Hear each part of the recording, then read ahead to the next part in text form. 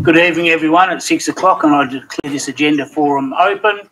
I'd like to start by stating the City of Swan acknowledges traditional custodians of the area in which we meet tonight, the Whadjuk people of the Noongar Nation, and that we acknowledge their continuing connection to the land, waters and community.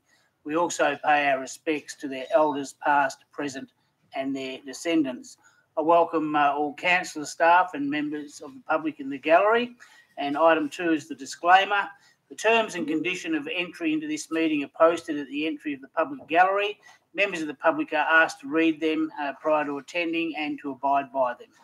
Item 3, attendance and apologies. I have Councillor Singh and Pradovnik are apologies tonight. Councillor Henderson is on leave of absence. And I've had a request from Councillor Johnson to attend electronically. This has caused a little bit of concern for me, but in the interest of fairness, he completed the application form to attend this meeting. He has provided a specific location which he wants to remain confidential, so I'm prepared to accept that. Other than that, I believe all other councillors are present, other than those on leave. Item 4, declarations of financial and proximity interests and interests affecting impartiality. And just before I go, when Councillor Johnson filled out his declaration, he declared that he is able to maintain confidentiality during the meeting in accordance with the Local Government Administration Regulations 1996. Item 4, declarations of any financial proximity or interest in affecting impartiality. Are there any councillors or staff? Mr. Bishop. Thank you, Mr. Mayor. I have a declaration of interest from Councillor Aaron Bowman relating to item 3.2, the Ellenbrook Eastern T-Ball Club. It's an impartiality interest. The reason given is that my daughter plays T-ball for Ellenbrook Easterns, and my wife and I are active volunteers with the club. Thank you. Are there any others? Being no more, that takes us on to item 5, public question times, questions relating to reports contained in the agenda, and 5.1, questions which were taken on notice. There's nil. 5.2, questions without notice. Are there any questions from members in the gallery about any item on this agenda? Being no questions, we'll go on to item 6, reports and notices of motion. 6.1, I'd like councillors to note that there's additional information from officers on item 3.4, the updated local emergency management arrangements.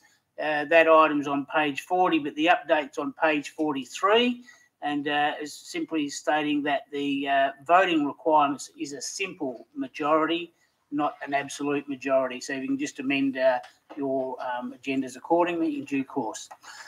Takes us to item 6.2, deputations, and in accordance with the current procedures for public participation at agenda forums, all requests for in-person deputations were required by 10 a.m. today, the 3rd of May, and all written deputations received by 3 p.m. yesterday were circulated with the preliminary agenda on Tuesday evening. So part A, there were no deputations. In part B, there is a number, and the first item in part B, it's on page 31. It's item 3.2, annual meeting of electors, motion 22, Ellenbrook Eastern T-Ball and Softball Club. The in-person deputation will be given by Mr. Gary Wepner, the president of the club. And Mr. Wepner, you'll have 5 minutes. Thank you. Thank you, Gary. Okay, and just before you start, I've just been asked, Councillor Johnson, can you hear us? And I just want to make sure that we can hear you. Yes, I can hear you. Thank you very much. Thank you, Gary. If you can please proceed. Good evening. Item 3.2 on the agenda, motion 22 from the electors meeting. I would like to contest the City of Swan's suggestion of storage option 2 under financial implications as stated in that report. Firstly, on behalf of the club, I would like to thank the staff of City of Swan for all their efforts and considerations that's been put into this motion for securing our club a home ground. However, the storage requirements for our club are and have always been a priority when assessing and reviewing the home ground options. Woodlake Oval was one of the options, but when Coolamon Oval became our preferred option, we were advised by the Additions and Alterations Department of the City of Swan to resubmit our request for a sea container for storage, with the amendment being from Woodlake to Coolamon. This form was completed and resubmitted. It was always a necessity for our club due to the large volume of heavy equipment that requires mobilising on game days, such as 20 gazebos, 16 fold-out benches, 8 fold-out tables and chairs, 24 sponsors, 3-metre banners, etc. All this equipment needs to be mobilised onto the oval from an on-site storage facility. As for Little Athletics on the same site, from a storage container adjacent to the oval. We see this being facilitated with the possible use of a golf-type buggy. There are currently 2 6-metre sea containers on site adjacent to the oval for the use by Little Athletics. We are requiring 1 additional 6-metre container to be placed alongside these 2. The current estimation of $29,000, we agree, for a 6-month temporary installation would appear costly. However, we require it to be a permanent installation and not temporary, and this would then mean that the cost could be amortized over many years. Having said that, I must say $29,000 for the installation of a 6-metre container does seem to be excessive. Neither the containers at Coolamon for Little Athletics nor the one currently at Woodlake for rugby have any permanent installation features. The 2 at Coolamon are just on the grass, and the one at Woodlake is just placed on bricks. There are no earthworks or concrete pad installations for those. So, in conclusion, our club would like to proceed with our original request for a 6-metre sea container to be placed at Coolamon Oval adjacent to the 2 that already exist there. From an aesthetics aspect, the 2 that are already on site are hidden from the road and nearby houses by trees and shrubs.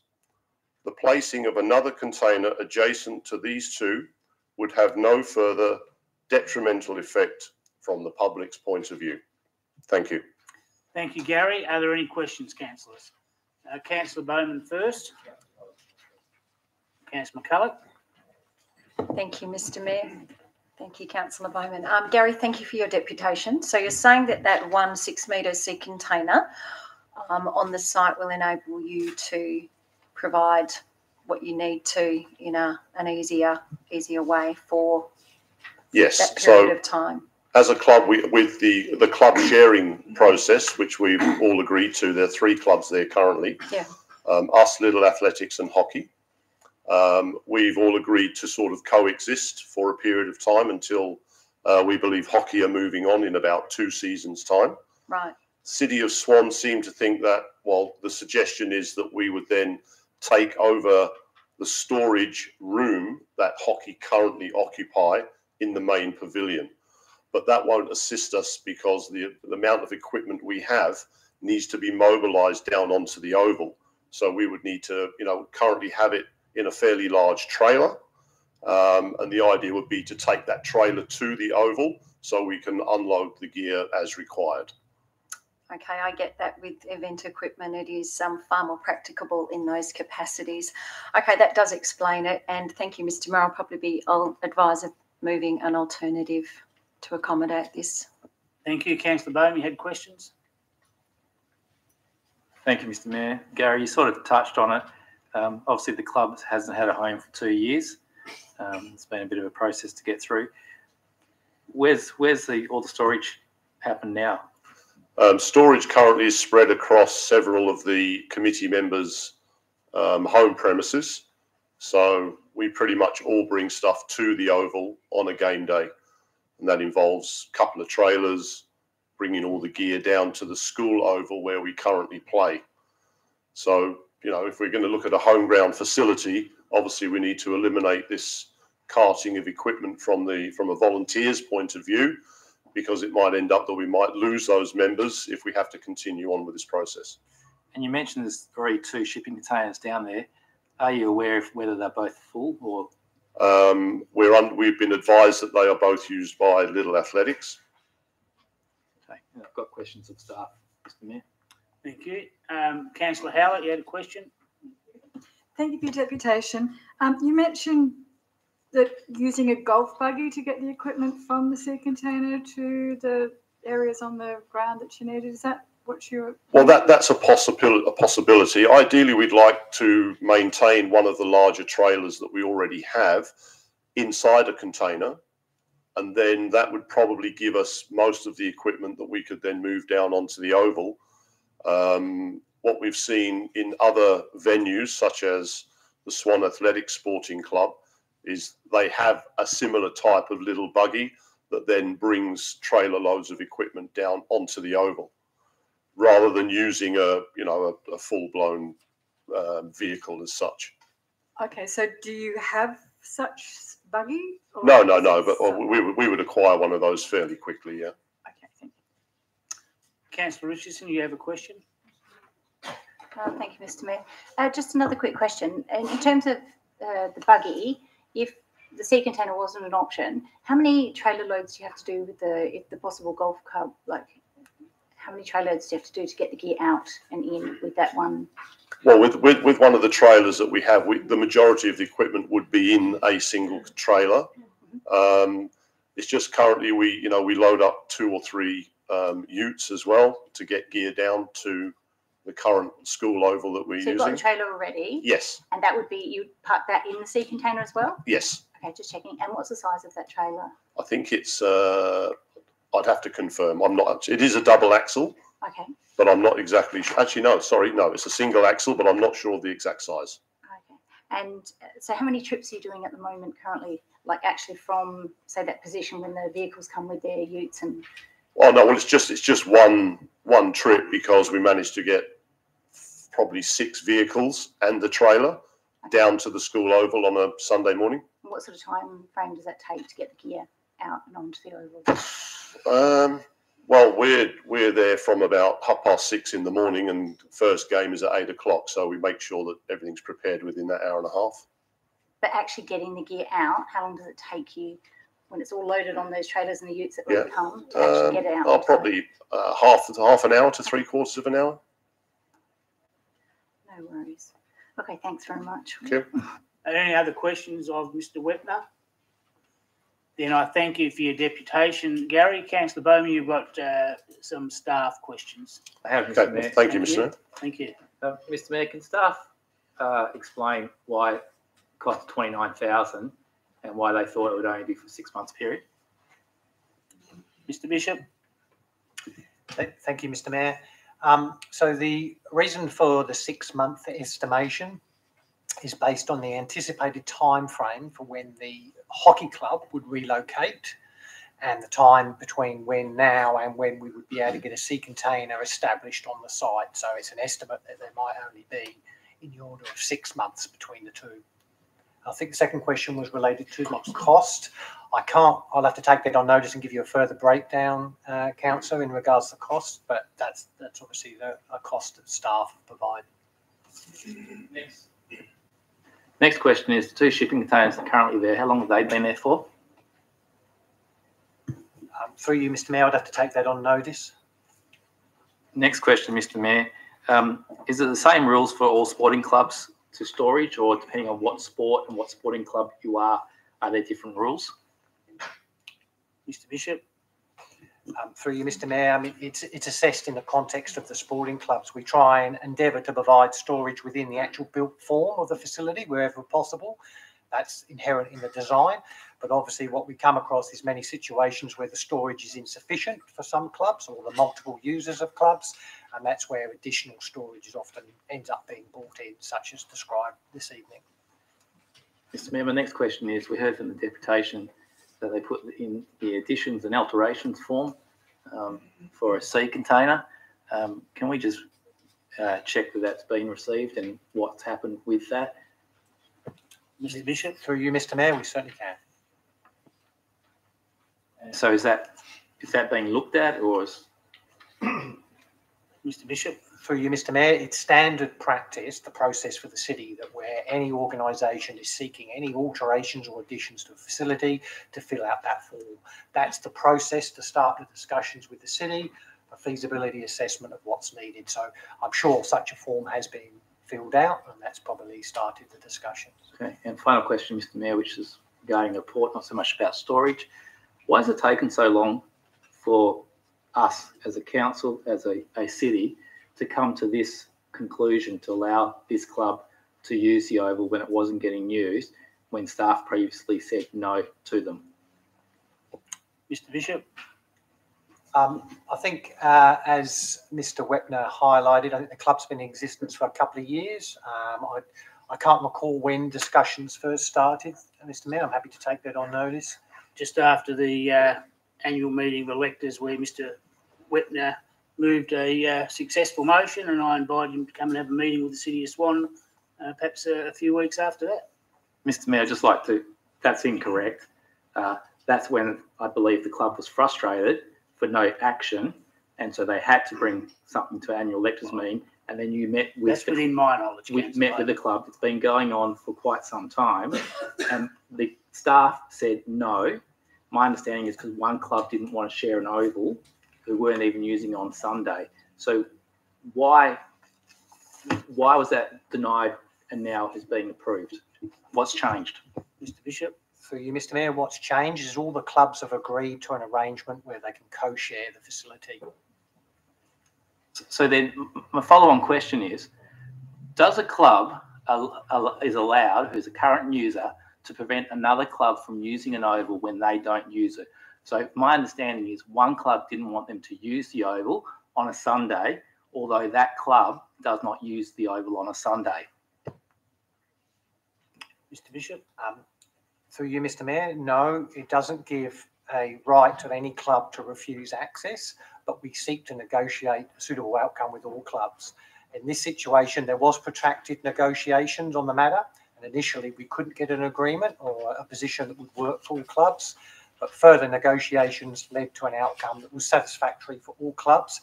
And obviously we seek to ensure that there is harmony in the operations between all clubs in such facilities. Finished, Councillor Bowman. Councillor Catalano, you've got questions of staff? Thank you. I was just wondering, what are the chances of getting that container put on there permanently? Mr Bishop. I guess it comes down through you, Mr Mayor, what you determine as permanent. Obviously, a lot of sea containers end up being in locations for extended periods. Okay, for the length of time that the club, this particular club, is using that particular oval. That's the assumption we'd be working on, that it would be there for the life of the club until at least such time as any additions or extensions are made to the main facility. That would provide, obviously, an opportunity to reconsider the storage needs. And is storage an issue at that particular oval, generally speaking? So if another user was to use that oval, and let's just say the T-ball vacated, would another club more than likely use that storage space? It's just that I do know that even the soccer clubs at Rocha Park complain about lack of storage space. So it seems to be quite an issue. Mr Bishop. Through you, Mr Mayor, yes, storage is a common issue in facilities at a number of locations. As I understand it here, notwithstanding that the hockey club will be relocating and that will provide some significant storage within the building, the specific needs of this club is they're seeking to store a trailer and a mobile vehicle that enables them to take their equipment out simply and effectively. I think that's arguably the key difference here. There's no other questions. And thank you. We'll move on to the next item, which is item 3.3, Annual Meeting of Electors Motion 24, Ellenbrook United Football Club. It's on page 35 of your agenda. Have an in-person deputation from Mr. Mark Angier. Thank you, Mark. You'll have 5 minutes, and then you'll be followed up by Andrew. Thank you. Just for the record, Andrew Lupus, the treasurer of Ellenbrook United Football Club, is come down sick, so he won't be attending tonight, unfortunately. I've included his couple of details in my report, so that's fine. I needed to address on behalf of the football club, in my role as the president of the club, the inaccuracies that have been put into the all of the paperwork, which is going to be presented to yourselves next week. So at the council meeting. Myself and the secretary of the club met with the two representatives of council on March 2 to go through how we can achieve what we need to achieve in the best interest of Ellenbrook United Football Club and the city. On page 3 of our document, if you like, in the highlighted, there's a sorry, when I refer to page 3, does everyone know what that means? Or I'm sorry, is that up there? No. Okay. So in the agenda item on page 3, there is a list of 3 items in there which address season booking, pre and post season booking, and priority bookings. In our discussions, the season booking, the outcome written by the city's staff says that the city applies a seasonal booking process as it does to clubs across the city. EFC agree this process works well for seasonal training and games fixtures as they follow a regular schedule year to year.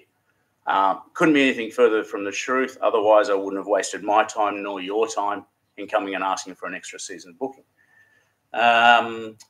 For that point, we need to know where we stand in the city's eyes. Our season does not run for 6 months. It actually runs for some 9 months. And that doesn't even include pre-season games and things like that. Ellenbrook United, DOS South fields are soccer pitches. City has tried to utilise them for other sports and it hasn't worked. There's a couple of other sports that are referenced in here. I think one is Frisbee. That would probably work on the pitches. Never seen it happen, but if it can happen, that's great. Ellenbrook United actually promote the pitches on behalf of City of Swan inadvertently. So also on that same page 3, there's 1, 2, 3, 4, 5, 6, 7, 8, 9, 11 other users that have used the pitch in the last 12 months. 9 of those users, Ellenbrook United Football Club have brought in and directed straight to the city. So we contribute an awful lot for the pitch. The main reason there is no summer booking for that pitch is because you can't walk on the pitch in the summer. Typically when an AstroTurf or synthetic, whatever you would like to call it, pitch is built, it's built with a sprinkler system in it, which sort of goes against a lot of the reasons for building AstroTurf because you want to be good for the environment and save water. However, when it's 35 degrees, it's 45 degrees on the pitch. So let alone children, adults can't even walk on it. So hence, in summer, during the day, the pitches can't be used. They lay dormant, as you're probably all well aware, or maybe you're not. So in turn, we can use them at night time, of course, because it does cool down dramatically. In that point, soccer has changed and evolved in Australia in a hugely, if you like, dramatic form that if you go back 4-5 years, soccer was a 5-month sport. Now it's an 11-month sport. So our kids don't do 2 sports now. They do 1 sport. So we used to have a winter and a summer sports. They can't because our soccer season actually goes longer than our booking season. Just our physical games, that is. And it's on the Football West side. Actually gives you all the schedules and where our games are and everything. So hence, that is why we brought to yourselves, after speaking to staff on site, about having an extended season. The main criteria out of the meeting that we had on the 2nd of March was that council would entertain Ellenbrook United holding a summer booking. It's a pretty easy thing. I mean, we don't want to use it during the day. However, it gives us a summer booking and a winter booking. So a lot of sports do have that as well through the city. That sort of made sense because it fits in with the existing council structure. We don't need massive changes. We're not asking you to change anything. We're not asking for discounts. We understand that if we have a summer booking and a winter booking, it's basically going to be double. We understand all of that. And it seemed like a bit of a win. That's not mentioned anywhere in this document. In the document, it states that to date, the 2023 season, Ellenbrook United has only paid through to the City of Swan. Well, actually, it says $0 for the 2022-23 season to date. And in the pre-season was 6,500. It says post-season, but we haven't had post-season yet, so I'm not sure how that works. According to our records, we paid through $28,938 just in pitch bookings. Previous year, it states in the document that we paid $9,700 and $9,700 for in-season and $6,225 for casual bookings. We paid $23,604. And just going back a little bit, pre-COVID, I think we were about $33,500. I can get that exact figure if we need to. So I'm a little bit confused at why this document's painting a picture that Ellenbrook United is not putting a decent amount of money in there. I can't even imagine what it would cost the city to run that facility. I know this document does mention some city programs, and that's my next question is, what are those city programs? Because that city programs, which states the year current is $78,000. I don't understand, unless that includes Ellenbrook United, or I'm a little bit confused about that because as president, and I think I've got about 50 other jobs in the club, like other sporting people probably realise how it works when you're a volunteer. I'm at the club every single day, much to my wife's disgust. But I don't see, I see some kids in there on a Wednesday and a Thursday morning. I see a couple of other things happening, some futsal, which we actually help council run. But I don't see anything else. I'm just a little bit confused at how that's painted the picture that external programs are $78,000. And according to your document, Ellenbrook United has contributed $0 for this financial year today. So my request, I don't know how to request this, but in my opinion, this document needs to be revisited. And I would request that it's reviewed before it goes to council next week. That's it for me. Thank you. Councillor Richardson, you were first. Thank you, Mr. Mayor. If I can ask through you to start, I too am just interested in the figures. If we could find out. Have you got a question for the president? No, it was to follow up. Okay, well, I'll take questions while we're standing at the podium. We do questions to staff second. That question to you then, please, is the cost that you actually quoted then that the Ellenbrook United has contributed. That document that you've got it and your figures there. Where is it listed? It's got $0 for. On page 3, it's your agenda item. Yep. So it's under 3.3, motion 24. Right.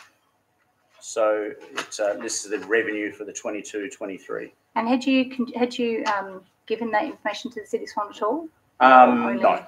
No, I presume this is something that's come up, whoever's written this document. We'll see then. Councillor Bowman.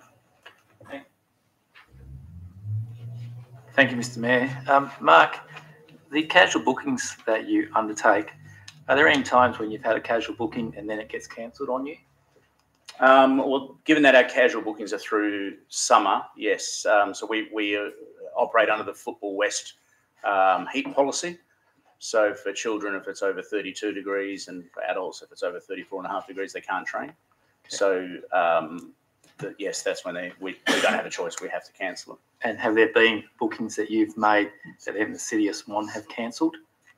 City of Swan, as in City of Swan have cancelled on from us. So you've had bookings, you've booked them, thought you're going to have it, and then they've been cancelled? Yes, only when there's double bookings, which we haven't been advised about. Okay. When you make the bookings, we don't get advised. We have 2 teams turn up. So, yeah, and that creates pretty much. When you make the bookings in the pre-post season bookings, how much work's involved in that from a club point of view? From the volunteers' point of view, so this season that's fallen on my shoulders. So I couldn't even put an hourly time on it. It's a couple of hours a week. Okay. But then it's a couple of hours a week chasing up if there's cancellations. So I think 3 years ago under the previous president, he didn't cancel any of the bookings. So and to sort of highlight on that as well, we end up cancelling about half of our bookings because of heat alone. Yeah. So yeah. In the report, you may be able to answer this one too. It talks about various birthday parties, hires, and events. I've since been told there's been 3 birthday parties this financial year, soccer parties. Has there ever been, you've been at the soccer club for a while, any 18th or 21st birthday parties held there? Yes, yeah, there's an 18th birthday there. Oh, actually, that would have been probably just before Christmas. Okay, and how'd that go? Was council not aware of that, or the police were called to it? So I don't know the full report because I asked for the report and I didn't get it, only because some of our trophies got damaged. But council staff, they did say that they wouldn't be holding 18s or 21sts or those type of parties there again. Okay. Ever seen basketball played on the synthetic soccer pitch? Basketball? Yes. No, you can't. Okay. You can't play basketball. Well, that's maybe in the car park. I asked the question because that's where part of the city program revenue has come from. Do you think the synthetic soccer pitch has been underutilised at the moment, and what will a 12-month agreement do to change that? It's being underutilised only in that Ellenbrook United spends a lot of time drawing other series of soccer in. So hence we hosted the night series for MPL, which is basically the top league of football in Australia. So we host all of those. We don't even have teams in them, but we host them for Football West. For us, it puts money over our bar, but it also promotes Ellenbrook United Football Club with the pure intention of attracting more players to the club. In turn, we don't hold school programs. We'd like to start doing that. So yeah, there's a lot more scope to hold more events there, but I can't see what type of events they would be other than soccer. Okay, thank you. Councillor McCulloch. Thank you, Mark. What kind of utilisation days and times, approximate hours, would you generally anticipate in the off season that you'd use? I think probably the biggest thing was we need to define what we call an off season versus what the city calls an off season. So I understand where you've got an AFL oval and cricket, and I understand there has to be that crossover. And those two sports nationwide seem to work, and their seasons are based around the fact that they know there's going to be a pitch dug up or laid, depending on whether you're AFL or cricket. Yeah. So our season is actually 7.5 months of pure games. So that doesn't include any pre-season training or anything like that. And when I say pre-season training, you can't just turn up on the day that your bookings start playing football. Any sport, you can't do it. Yeah. So really our season is 9 months. Mm-hmm. So in that 9 months, even our juniors train and play for 7 months. And that's from kids that are 8 up. Our little techers, which are our 3-year-olds through to 7-year-olds, they're all year round on a Saturday morning and a Wednesday afternoon. Our current usage, basically, well, as of this week, for example, we are from 5 o'clock through till about 9:30, 10 o'clock. I'm not sure the council's aware, but we're actually down to 3 pitches at the moment. The pitches are going to be all repaired again, once again. So we've had to squeeze up. Some of our under 8s and 9s only get to train once a week because we cannot physically fit them on the pitches. Yeah. So yeah, in our off season, you're a little bit more limited because you can't even get on the pitches until about 6. So you can't train the youngsters. So MPL, which is the Australia Top League Soccer, that starts from 13 all the way up. So, and we have very active 13-year-olds. So they have a month off. So our last games are in middle of October and finals. Mm-hmm. Then they're in training end of November for the following season. So they're straight into it. And they train 3 nights a week. Okay. So that's those junior teams. Then there's the senior teams. Yeah. And then you have all the night series and cups and things like that.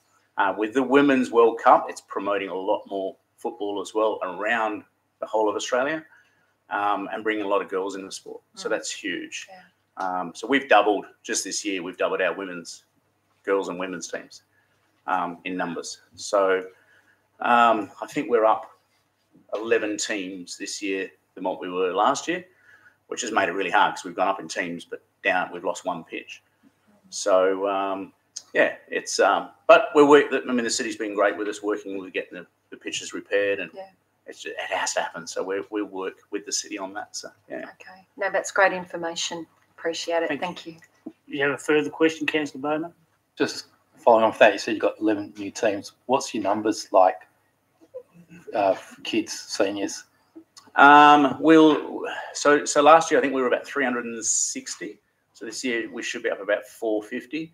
Pre-COVID and again, I'm not sure the council is aware, but 3 years ago when the pitches were completely closed and we were moved over to an external pitch somewhere else, we lost we lost 192 members because it was over this. It was actually just out the back here. So a lot of people won't drive from Averley, Ellenbrook, Bullsbrook to bring little Billy over to play soccer over here. So we actually lost a lot of numbers. So back then we had just over 600. So we're getting back up there. So the Women's World Cup has made a massive difference. So the promotion of that is bringing a lot of numbers in. So yeah, the girls, even our little, as I say, our little techers that we run, 3 through to 7-year-olds, we would get, I think we're up to about 140 in there now on a Saturday morning, and about a quarter of them are girls now, which is great because 2 years ago there was 3 or 4. So yeah. Councillor Catalano? Thank you. The issue seems to be that you can't get the 12 months bookings because of other users.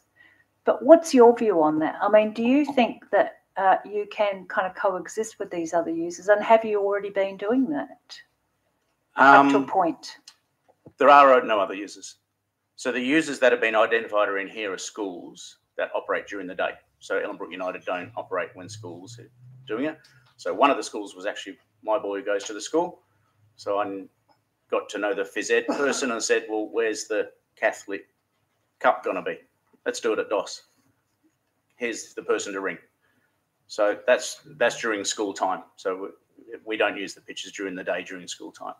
So as far as I'm aware, the users that have been listed in this report, none of them use them in the same time as us in winter or summer bookings. So there would be no clash whatsoever.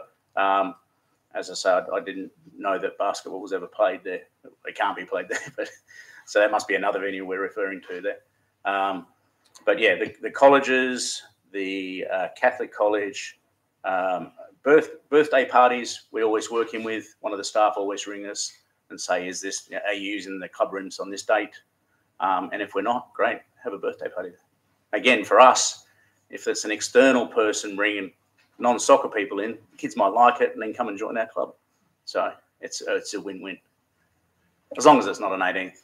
So no conflict of use that you're aware of No, up to now? no. I mean, No. there's a number of Okay. sports in my understanding that have tried using the facility, but it's not the type of grass that it is.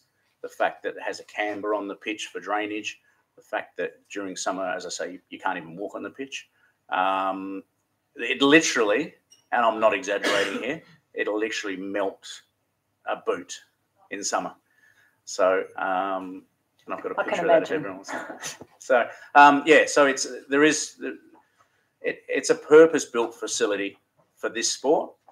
And if other sports want, I've never seen Frisbee there, but if they want to jump in, great. We'll work with any sport and work around that. When we're one pitch down, that makes it super hard at this time of year because we've got on a Wednesday or so tonight, on one pitch, there's 8 teams training. So we're really crammed everybody in there. And 2 of those teams don't even get to train on another night at the moment. So we try and offer 2 nights a week training, which every sport tries to do. But every sport's in the same situation. I get it. We're all confined by these beautiful premises that council supplies us, but we want to utilise it more. We want to utilise more. I suppose we just want our hands untied a little bit, and yeah, promote the City of Swan more out there. So as I say, when we hold night series there, we held 44 games, of which nobody from Ellenbrook United participated in. So all of those teams bringing 18 players plus 50 people each into the city, some as far as Bunbury, Geraldton, Mandurah, and of course all your Wanneroos and everywhere else. We're all coming up, and everybody just remarks at how gorgeous that facility is. So, but unfortunately, it doesn't look like a club at the moment. So it's getting there.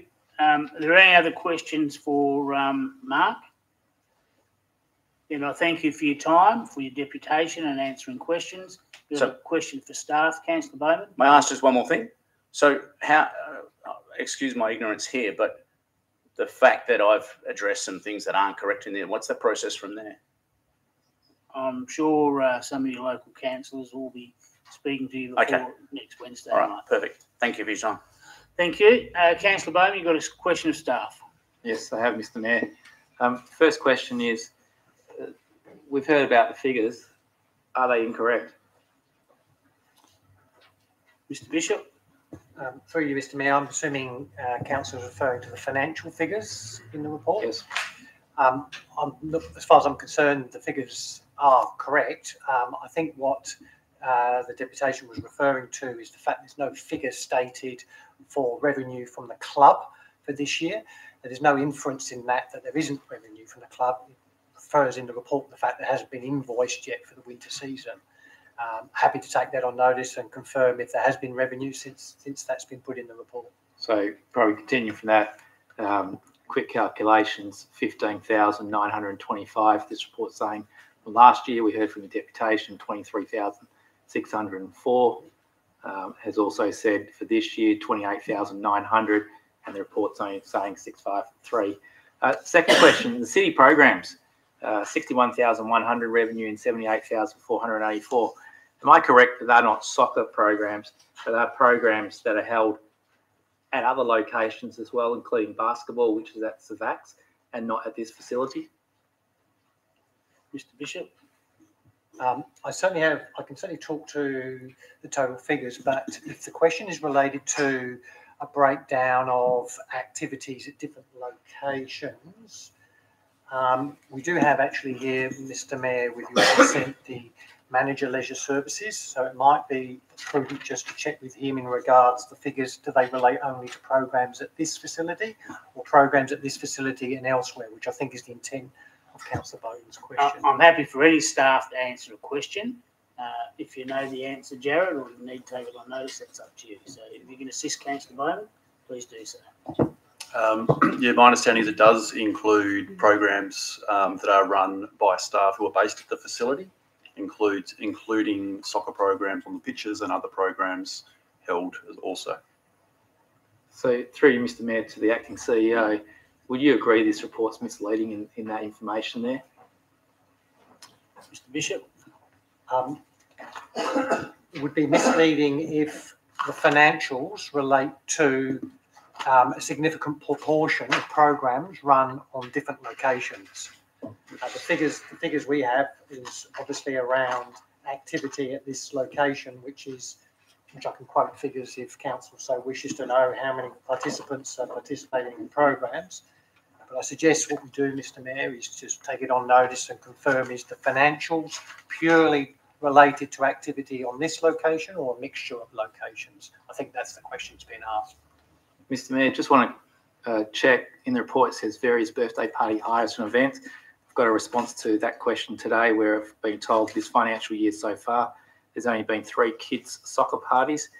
Is that correct? There's only been 3 parties, not various birthday parties? Mr. Bishop? Yes, if that's the answer that's been provided, that is the correct answer. Mr. Mayor, through you to the acting CEO, my understanding is there's 1 full-time staff member being the leisure program coordinator based at this facility whose main role is to coordinate bookings and programs. Is that correct? Mr. Bishop? That is correct, yes. Mr. Mayor, through you to the acting CEO, I've been advised that this position, half of their time is taken up with bookings, and it's been advised to the club president that if it wasn't the off-season bookings, that this position would not have a lot to do because half their role would go. Is that correct? Mr. Bishop? Sorry, Mr. Mayor, could I ask that question to be asked again?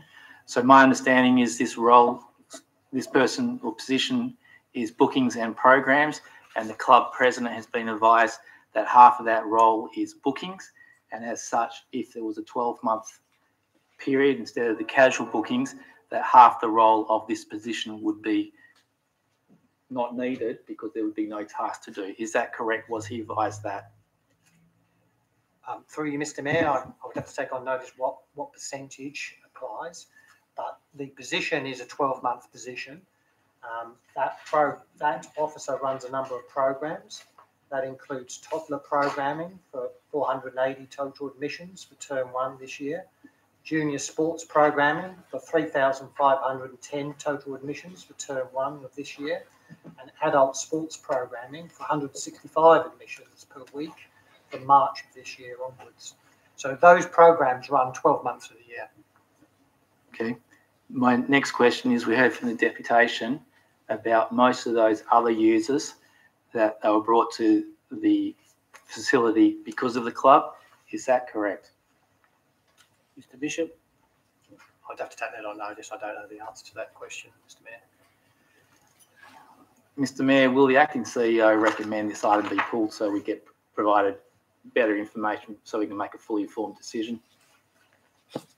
Mr. Bishop? Through you, Mr. Mayor, not at this point in time. We'll certainly, the questions we've taken on notice, we will review. And if we believe that that has substantially changed the report, then obviously that would be an option. Thank you. Councillor Catalano, questions of staff? Yes, thank you. Could we have a breakdown? You mentioned TOPLA. I'm not sure what you mean by TOPLA, but maybe that's an acronym for something. Adult sports and junior sports, and that there's been this number of them.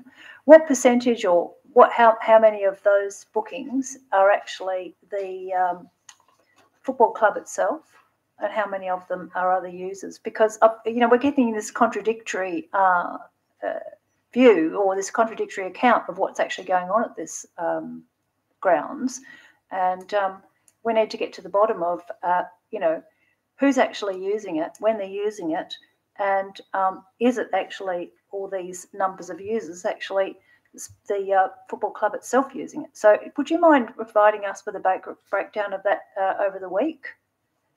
Through you, Mr. Mayor, absolutely. I think the crux of the question is there's no doubt that the club are a very significant and important user of the facility. The city and other users also seek to use that facility when the club is not using it, which is particularly during, obviously, the off-season. And the figures I've quoted is in regard to some of the programs the city runs with significant participation. However, as per the deputation, it comes down to, is there a conflict of use then? If the soccer club is primarily training in the evenings and weekends and other activities are during the day, like school, maybe there isn't. If, however, the other activities that are run by the city and other users of the facility do overlap with the casual use during the summer month, then there may be conflict of use. So I think some assessment of whether there is the timings, I think, is what you're suggesting. Yes, I agree. We should drill down on that to work out, what can be achieved in terms of extending their booking season. Thank you. Councillor Bowman. Thank you, Mr. Mayor. Mr. Mayor, through you, the acting CEO said there's other users seeking to use it. Am I correct that the only other users that we're aware of are the ones that are listed in the report, or are there people that have been denied previously? Mr. Bishop.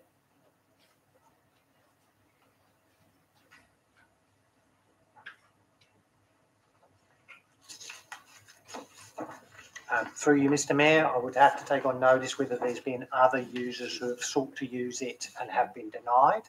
Certainly, as per the deputation mentioned, we have had other clubs and potential users approach us to get access to that facility. And Mr. Mayor, the acting CEO, through you to the acting CEO, his response to the last question said that there was programs with significant numbers. Just want to double check. These are significant numbers that aren't all held at this venue. Is that correct? Mr. Bishop. That was the question we would take on notice, to double check whether they were figures purely for use at this facility or whether they included figures for any other facility in the precinct. I'll ask, are there any other questions? Being no further questions, we'll be moving shortly on to item 4.1, but I've had a late disclosure of interest, and it's on item 4.1 by Councillor Richardson. It's an impartiality interest, and the item is the consideration of submissions proposed amendment to 211 Local Planning Scheme number 17 to rezone John Septimus Rowe Anglican School from private clubs and institutions to residential development at certain locations in the Black Boy Way, Beachborough. And the interest is that Councillor Richardson had her children attend another school some years ago when Mr. Bartel was principal, and Mr. Bartel will be giving the deputation tonight on behalf of JSR. So I'll hand that interest in. And that takes us to item 4.1. It's on page 106 of your agenda, and call Mr. Jason Bartel, principal of John Septimus Rowe Anglican School, and you'll have 5 minutes. Thank you, Mr. Bartel. Thank you, Mr. Mayor. I'd like to commend and take this opportunity to commend the city's officers for their report. There's been a high level of due diligence applied, and also thank them for their positive consideration and recommendation. The Anglican Schools Commission note the matters made in submissions and concur with the city's officers that these will all be addressed in the structure planning process. Of particular note in the report that is in front of you is that none of the 10 agency submissions objected to this site's rezoning. So as not to take any more of the council's time, I'd be happy to answer any questions that councillors may have. Thank you. Any questions? Councillor Catalano first. We've had a significant number of people in the area very concerned about the removal of the large marri trees on the site, on the school site, and wondering if you would support an amendment to the motion for those marri trees to be retained as part of the rezoning. As the report has stated, that needs to be detailed in the structure planning process. So at this point in time, I would be suggesting amendment to the report. We need to have due consideration with respect to the structure planning process further. Councillor Bowman. Thank you, Mr. Mayor. Adding on from Councillor Catalano, because I've asked something similar, and the advice I got from staff was we could make a resolution expressing a requirement for trees to be retained in future developments. Would you be okay with that? Would be okay to the consideration of such in the actual structure planning process. Absolutely. Thank you. Any further questions, councillors? Being no further questions, I thank you for your attendance, giving your deputation, and answering questions. That takes us to the next item on the agenda, councillors. Item 4.2 is on page 145 of your agenda. It's amendment to 1 to Structure Plan 34 North Stoneville Town Site. I have 2 in-persons deputation. The first one is Mr. Dwayne Skook.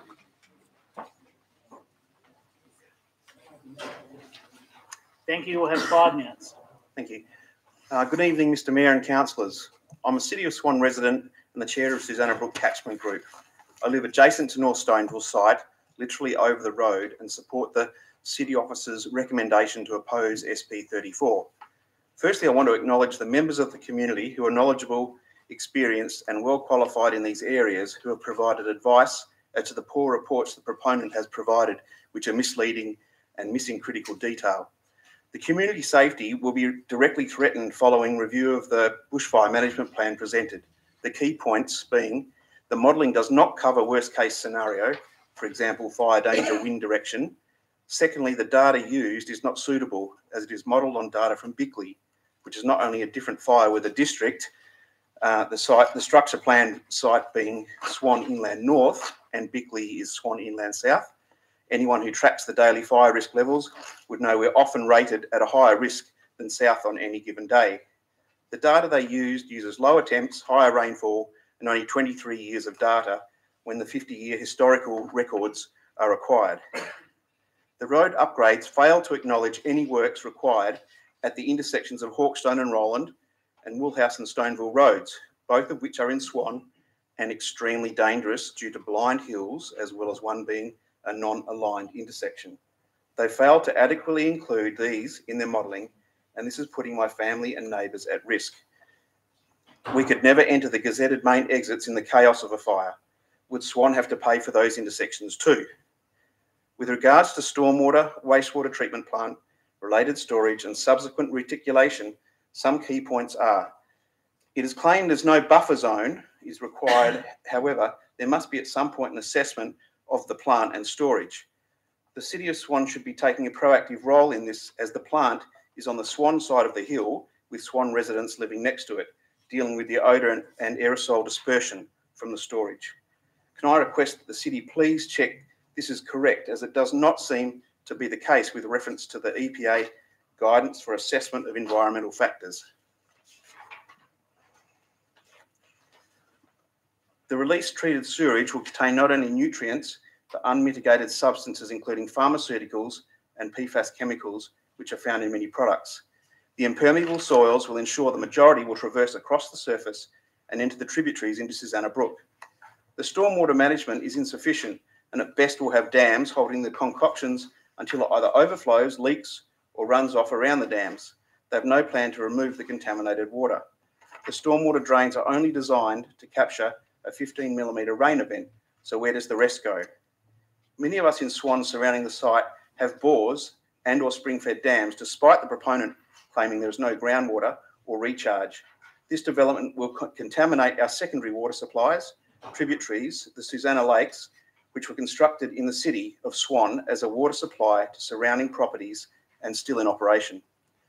In summary, further to the City Officer's recommendation, the City of Swan community directly impacted by this proposal respectfully ask the Council extend the resolution to include the items from the original motion from the City's Strategic Community Plan, items N1.1, N2.2 and S1.1, as they will directly impact the health, well-being and safety of residents, and fail to protect our natural resources and fail to protect local ecology and biodiversity of natural ecosystems. This is based upon the inadequate bushfire management plan, the highly likely mismanaged pollutants from the site from both wastewater irrigation and any holding dam leaks, release or overflow, and stormwater runoff, which will come immediately downhill into the City of Swan. You have 1 minute left, thank you. This plan is in perpetuity. There is no stopping once it's started, and there's no switching off. The proponent has provided insufficient detail to mitigate any of these concerns. Further to this, given the critical point at which this is at, I also request Council strongly consider requesting WAPC engage the EPA to carry out a formal assessment of the structure plan, given the high risk for poor outcomes in Swan. Advice from the Office of the Minister for the Environment has confirmed this is possible. Thanking you for your time to consider. Thank you. Any questions, councillors? Councillor Bowman. Thank you, Mr. Mayor. Thank you, Dwayne. And thank you for taking me for a tour of the affected area a few weeks ago. Just making sure I got the right roads, Hawkstone and Woolhouse, is it?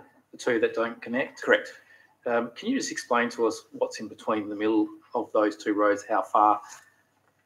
The proponent's report says it's 200 metres. It's definitely more than 100, and it's well, I'd call it reasonably dense bush. The way the proponent's report states is that they're just going to put a road through, which obviously it's not quite that simple. And also there's a heritage site adjacent to that in Parkerville, called Parkerville 1, which is on their side of the border. However, when you look at the heritage reports, that site extends into Swan as well. The original document in 1998 regarding the S18, the response from the minister at the time said that there had to be a 30-metre buffer, and also there could be no pollutants entering the tributaries. Also, that's the road you access to get onto Roland, is it? Hawkstone enters onto Roland to the west, and Woolhouse enters onto Stoneville to the east, and that's misaligned with Cameron Road. So it's a misaligned intersection which would need changing anyway. What's the conditions of those intersections from a safety point of view, in your opinion, as a local user? They're quite dangerous because both of them are actually got blind hills when you actually are leaving our residents onto either Stoneville or Roland. I think it's pretty lucky we don't have many accidents then. I think it's just the low relative population we have that's saving at the moment. And last question through you, Mr. Mayor. You indicated you're the chair of Susanna Brook. Yes. Is there, with that road to be built, is that going through anything that then flows into the Susanna Brook that you're aware of? Yes, both of them, both tributaries, there's two. Willow Brook, which is to the west, and there's the one to the east, and both flow down into the Susanna Brook directly. The one to the east, that flows directly into the lower Susanna Lake. Any other questions, councillors? Being no other questions, I thank you for your time, giving your deputation, answering questions. And the next speaker on the same item is Mr. Paul Matthews. Thank you, Paul. You'll also have 5 minutes. I'd like to thank the Mayor and the councillors for the opportunity to speak this evening. My name is Paul Matthews and reside at 29 Waterford Drive, Gidgee. My property is located less than 250 metres from the northern boundary of the proposed development site. I support the officer's report and recommendations for the city not to support the proponent's amended North Stoneville town site SP34 application, and thank them for their time taken reviewing the various applicant documents. I'd like to talk to the proposed construction of the missing portion, approximately 250 metres of road renamed Hawkstone Street and Woolhouse Lane, formerly fragmented parts of Cameron Road, as I believe this will further assist the city with their opposition to SP34. My street connects to the western end of Woolhouse Lane. The connection of this roads will transform them from local access road to suburb connector roads that bisect the existing wetlands. The assessment of this is missing from the traffic impact assessment. I'm very concerned pollutants, environmental, Aboriginal heritage and traffic consultants have failed to assess the impact of this proposal, particularly as the land and the wetland habitat located within this submain section of road is likely to be of the same Aboriginal heritage significance and provides a direct and continuous connection of habitat with the land located to the north of the development site. The proponent's assessment stops at the southern side of Hawkstone Street. Can the city please confirm that the location of this boundary relative to the northern boundary of the development site? This piece of wetland supports Clutterbuck Creek, which is a tributary to the Susanna Lakes, and provides direct and indirect seasonal water flow to at least 9 private dams along its path. Native vegetation, including many large grass trees with an estimated age of at least 150 years, and it provides a connection between the north and the south for movement of wildlife. I also refer to the existing dam located in the northeastern corner of the proposed development site, which contributes water inflow to these wetlands through Clutterbuck Creek. Given the proponent's proposal to use recycled water for reticulation purposes, I'm concerned that the dam will become a receptor for contaminated water. It has been scientifically proven that filter membranes of recycled water treatment facilities are unable to remove small particulate matter, including pharmaceuticals. It's well documented that up to 90% of medications we take is expelled intact with urine. This includes antibiotics, analgesics, contraceptive estrogens, antidepressants, beta blockers, etc. Research conducted in Australia has found that 69 different drugs in more than 190 invertebrates. Same concern applies to other contaminants such as surface applied fertilisers, phosphates, contaminants from vehicles, which also enter the same watercourse. As the proponent's stormwater management design relies on surface drainage, these particulates will collect and concentrate within the dam, then be flushed into the wetlands to the north during winter. This would be catastrophic for the watercourses and the flora and fauna within these wetlands. Clutterbuck Creek flows through the bottom of my property, hence its preservation is highly important to me. These same concerns apply to the existing dam, located to the west of this dam, which is located 350 metres downhill from the proposed water treatment site. The proponent's stormwater drainage scheme shows surface drainage from the wastewater treatment plant to this dam. The location of these dams mean that their contamination is of little consequence to the proposed development, but of major consequence to the land to its north. The proponent's Aboriginal Heritage Report includes a copy of a letter from the Minister for Housing, Aboriginal Affairs, Water Resources to the Perth Dyson trustees, which makes them aware that the land contains sites of Aboriginal heritage and tributaries of Jane and Susanna Brooks within the development area preserved as much as possible in public open space, and a 30-metre buffer zone be established from the banks of the watercourses. Sorry, I'm running out of breath, but I'm trying to get through this quickly. You have 1 minute left, thank you. Adequate strategies be implemented to ensure no pollutants enter the brook. Proponents provide further information to detail the impact of the proposed development on the watercourses. I'm just going to skip through to an important point. State government has published a new native vegetation policy, May 2022, which provides a framework for achieving good outcomes in the management of vegetation and recognise the need to preserve its internationally renowned biodiversity, Aboriginal heritage and STEM effects of climate change. Given that, I'd ask that the City consider the importance of these issues and refer them to the EPA for further consideration. Thank you. Thank you for your deputation. Councillor Bowman, you have a question? Thank you. My apologies, Paul. Probably should have asked you some of those questions that I asked Twain.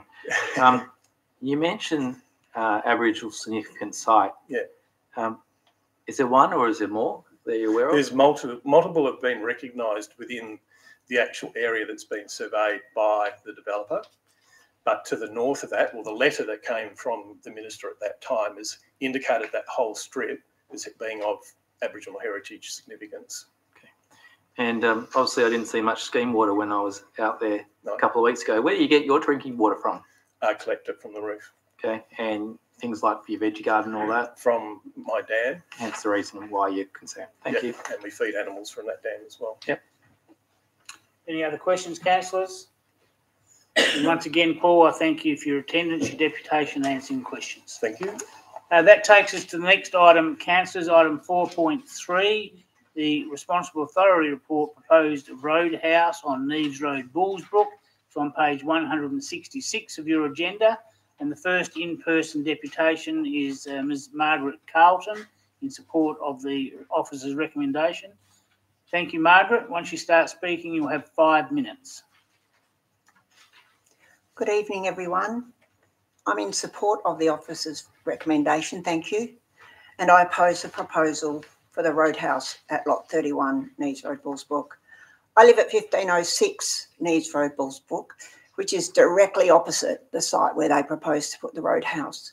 Our house is approximately 30 metres back from the road, which is not very far, and we only have one row of immature trees along the road front.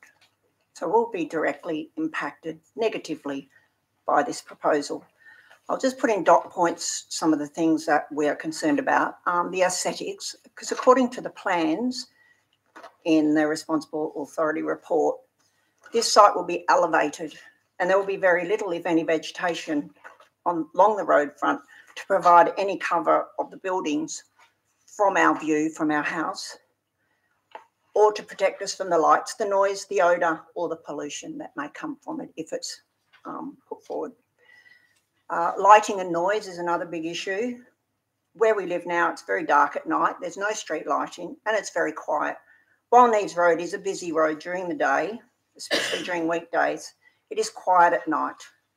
Any cars that do go past, pass through. They have no influence on us at all. Lights from this proposed roadhouse, particularly as the site will be elevated, will shine directly into our house. Cars that will be stopping, trucks that will be stopping because it's a 24-hour roadhouse, will be making a lot of noise while they stop as they take off again, and their lights as they leave will again be directly into our house. There will be other noises as well, from voices and music, both from vehicles stopping and from the roadhouse. Our other concerns are for antisocial behaviour. I'm a police officer, I've worked in this area, and I am well aware of the antisocial behaviour that is attracted to 24-hour roadhouses. The reason we live in a rural area is to be away from that sort of behaviour and to have the quiet and peace. We're also concerned about odours and pollution from fuel and from fast food. Fire risk is another big problem. This area is a declared bushfire zone, and this proposal will increase that already high risk. And I see in the report that the Department of Fire and Emergency Services have grave concerns. Water is another issue. We do not have access to scheme water, and all the local residents rely on the groundwater supplies. Fuel outlets present a threat to underground water quality and can compromise the groundwater supplies, both through contamination from fuel and sewage, as well as overuse of the water. This proposal could detrimentally impact the water supply for all the local residents and also for the surrounding bushland and wildlife. We have some very beautiful Swan Coastal Plain, Banksia woodlands in our area, on our block and also on the block where the site is proposed. Another concern is the expansion of Neves Road. Main roads have plans in the future to widen Neves Road from a 2-lane to a 4-lane road.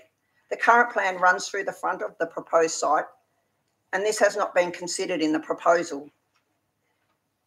If the proposal was to go ahead and the roadhouse was built, we have grave concerns that that will then impact us directly. We have a long, narrow block that goes for about 1 kilometre along Neves Road, but is only about 60 metres deep.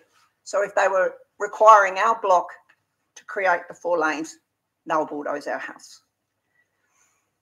They may be reluctant to put a bulldozer to the roadhouse if it's already there. And our other concern is then they might push the site further north on the block into the protected Banksia woodlands. You have 1 minute left, thank you. Okay, thank you. So to finish, the objectives of the general rural zoning that we have includes ensuring the use and development of land within the zone does not prejudice the rural amenity and promotes the enhancement of the rural character. This proposal does not fit with this objective, and should this proposal go ahead, this non-rural use would negatively impact on us and other residents on our land and on our rural activities. We would also lose our lifestyle, our privacy and our peace, and we would be at risk of financial hardship with probable loss of value of our property.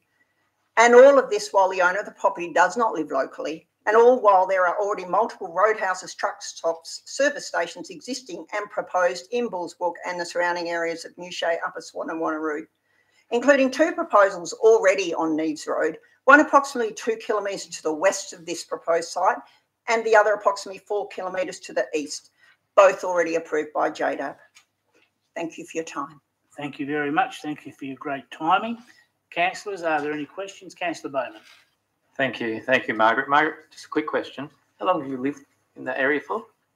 Just roughly. We built the house in 2005. Okay, so you know the area quite well. Yes. Can you tell me of any other buildings in the rural area of that intended scale that you're aware of within a kilometre? No. Okay, thank you. Any other questions, councillors? Then I thank you for your attendance and your deputation and questions answered. Thank you. The next speaker on the same item is Ross Underwood from Planning Solutions, not in support of the officer's recommendation. Thank you, Ross. You'll also be given 5 minutes from when you start speaking.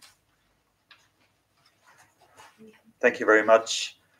Now, Planning Solutions is the applicant for this proposal. We're acting for the landowner who's had this property for about 17 years. He's identified the unmet need to service B double and vehicles travelling along this portion of the road. In doing so, the first step we took was to meet with the city's officers approximately 16 months ago. And at that time, we were advised that there weren't any fatal flaws. From that point, we engaged the consultant team to commence the design and technical reporting for this proposal. Those same officers are now recommending refusal to this development.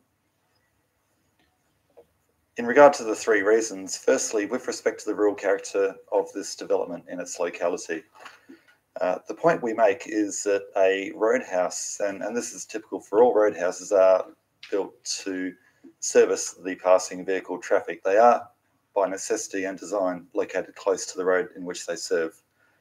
There's nothing unusual about a roadhouse in a rural area being located close to the road so that there's convenient access to and from the road and visibility to the facility.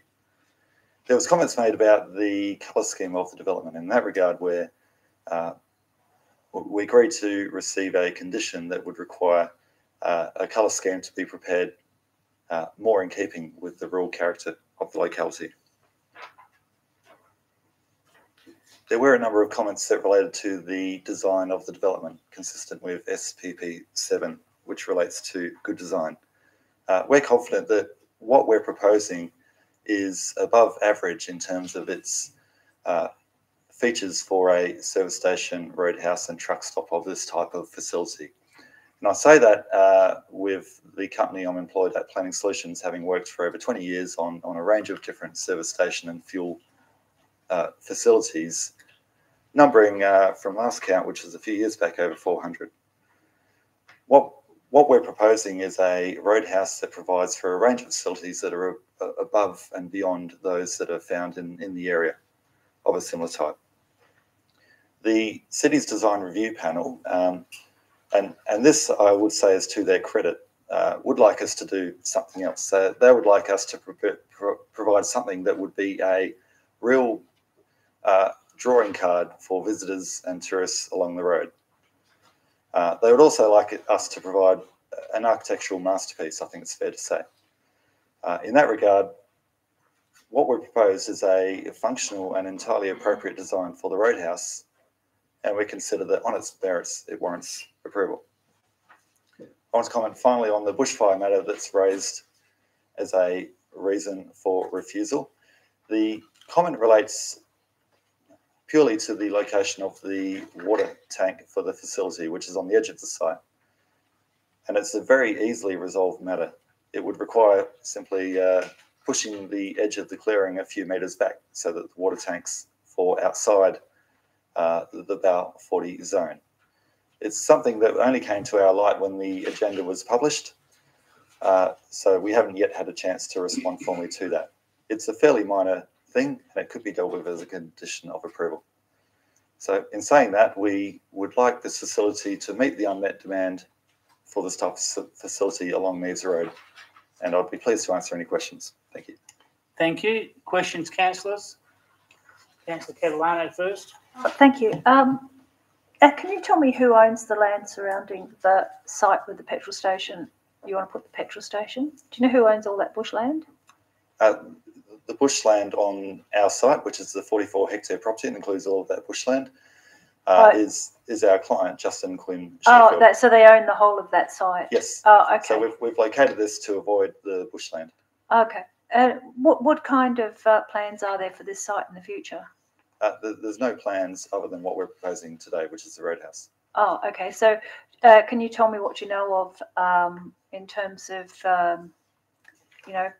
state government planning decisions for that particular part of Bullsbrook? It's identified in strategic planning initiatives for a rural area, so no change. For it to stay rural? Yes. Okay. All right. Okay, thank you. Councillor Bowman, you're next. Thank you, Mr. Mayor. You mentioned you've done quite a few developments. I think you said 400. How many of those have been on other roadhouses in rural areas? I don't have an exact number. I can get back to you if you like. So you've done a few? We've provided over the last 2 decades for a range of different fuel providers across the state and interstate. Okay. So that includes the regional areas. Why does the scale need to be so big? It's a scale which is appropriate to the facility, which is to provide for parking for the B doubles. And in fact, I would say that it's about the right scale. We were asked by the DRP if we could expand the scope of it and include things. So someone raised a comment that perhaps it could be a farmers market or something like that. So we're confident that what we've proposed is the right size for the facility. Okay, and through Mr. Mayor, last question. I'll ask the similar question that I asked the previous deputation. Within the area, can you name anything else that's got the same intended scale as what you're proposing in this application? Other than the 2 roadhouses that were mentioned by the previous. Well, Outback Splash is the only other thing that comes to mind. Councillor Richardson. Thank you, Mr. Mayor. Just curious if you could just let me know what, if any, considerations were made or given to the nearest neighbours to sort of attempt to address, the possible intrusion on the rural lifestyle that they have on their property, addressing those issues that were pointed out earlier.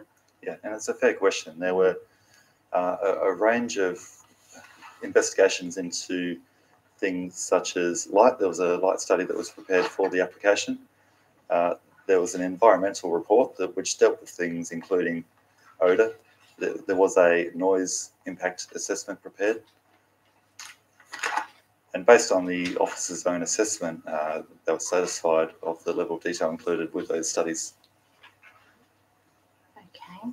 And also, just out of curiosity, it does list in here 16 truck parking bays. So is that for the B double size, or is that a mixture accommodation, or is that maximising it at 16 B doubles? 16 B doubles, yes. Okay. Where is the 16 truck parking bays predominantly located in relation to the direct neighbour? They're to the rear, so they're behind the retail building.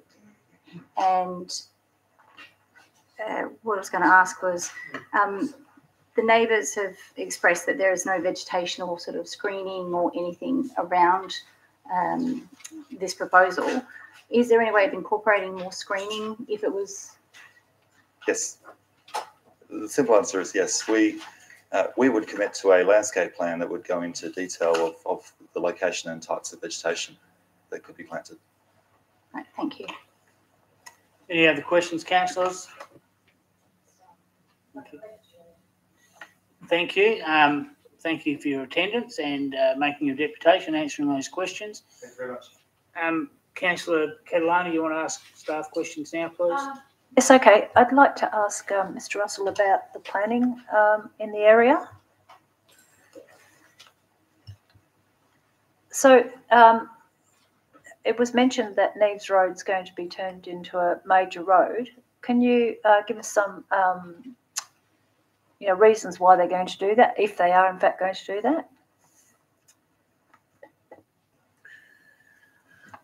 Through Mr. Mayor, it's the question as to what is the rationale for upgrading Neves Road. Is that the question? Well, if they are going to, is that correct that there is going to be an upgrade of Neves Road, firstly, and why? Yes. Yes, Mr. Mayor, there is intentions that are probably fairly, I don't know how far along advanced, but to upgrade Neves Road to a road. I'm not too sure whether it's another regional road status, so either what the road level priority below primary regional road. I suppose the obvious question is the extension of Neves Road through to the northern portions of the city of Wanneroo, which under the state planning framework is earmarked for substantial future urban development. So it's obviously a east-west in effect. Yes, thanks. So that area, which part of I understand that there's going to be a big transport freight facility up there. So how far away is that from this particular part of Neves Road? Because I kind of get the impression, I've had the impression that there's going to be an industrial area located fairly close to Neves Road. Stand up, Mr. Mr. Russell. Mayor, probably might make it a bit easier. Yes, Council, you'd be well aware that the South Bullsbrook industrial area is our big new industrial area that's been planned for over 10 years. And as we know, we're in the process of completing the connection of Stock Road through to the Tonkin Highway extension. Now, my colleague, Mr. van der Linde, is giving me some precise information scaling. That's about 6 kilometres from the northern portion of the industrial area to where Neves Road comes out. Okay, and the I guess that's the northern side of Neves Road that we're talking about in terms of this particular location of this site, right? So is that northern side of Neves Road going to be retained as rural, general rural, in the future, or what's going on there? Through Mr. Mayor, as the famous saying goes, there are few things certain in life other than death and taxes. And it has been my observation over a decade that land that strategic documents depict as rural can, with the right degree of persuasion and technical investigation, be advanced in planning strategies to be for some other purpose. And as you will know, the emergence of North Ellenbrook as investigations area both for residential and industrial, he said 10 years ago was at the offing. The documents wouldn't have indicated that. So it is very dangerous and fruitless to speculate too far in advance in this climate, in this planning framework, as to whether land such as the land north of Neves Road will be rural forever and a day, a lifetime or a decade. Suffice to say that there is nothing, as the proponent has said, there's nothing in the extant planning documents to date that depict this being anything else other than what it is as rural land. Councillor Richardson. Thank you, Mr. Mayor. A question through you to SAR. Turn around. Sorry, Mr. Russell. Just carrying on from that, that was part of my question, was regarding Stock Road and what possible development or discussions or planning might have already been in play in terms of other fuelling facilities that might be planned for that particular section that could cover that gap between there and Newshay, especially if there's heavy vehicles and the heavy industrial area out there. Is it likely that fueling stations that would be an ideal position out there for another fueling station? Through Mr. Mayor, the sorts of factors that impel parties to make commercial decisions, whether they have a contracted interested party to put a fuel station or they think the arrangements of access or the disposition of land relative to the transport network and other land uses might render something suitable for a fuel station, is purely a decision made by them. What we can say is that in this area, as the council would be aware, the extension of the Tonkin Highway northwards to Newshay, the planned, such as they are, arrangements for future industrial and residential uses and upgrades of the road network make very strong indicators to people with land to think, well, hang on, there may be a demand for a roadhouse or a fuel station to service both residential passing traffic, commuter traffic and industrial traffic. And certainly if Neves Road is going to connect through to Wanneroo, someone only needs to look at maybe the estimated figures to think this might be a good location. I think the important thing for us to remember in planning, and I've had cause to mention this in the last couple of weeks, when we consider planning applications, do not fall into the erroneous trap of thinking there might be a better site. Okay? We assess the application on its merits. So whether it might be possible for a fuel station to go somewhere on Stock Road or anywhere else on any of the roads that come off the Tonkin Highway extension is not relevant to our concerns here. Any other questions, councillors? Then we'll move to the next item on the agenda, and just please note there's also 2 written deputations on that item, one from Anthony Lindsay and one from Linda Blinman. The next item is item 4.5. It's on page 243 of your agenda. It's the proposed dining hall addition, Marshall Road, Bennett Springs, and I have an in-person deputation from Mr. Naresh Patel. Thank you, Naresh. You'll have 5 minutes, as have the other speakers. Good evening, Mr. Mayor, councillors and city staff. Thank you for this opportunity to deputise this evening. I'm generally in support of the recommendation by the City Planning Office.